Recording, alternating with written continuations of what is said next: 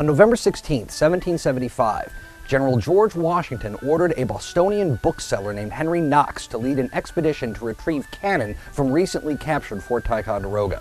Knox, whose commission as a colonel of artillery had not yet arrived, was also given an expense requisition of $1,000 in colonial currency. The expedition, which later came to be known as the Noble Train of Artillery, was a smashing success. Knox successfully retrieved 59 pieces of artillery weighing an estimated 60 tons. The expedition dragged the heavy guns over hills through the snow, and during the crossing of the Hudson River had to retrieve cannon that had crashed through the ice into the freezing water. The cannon that Knox retrieved formed the backbone of Washington's artillery and began their service by driving the British from Boston from atop Dorchester Heights.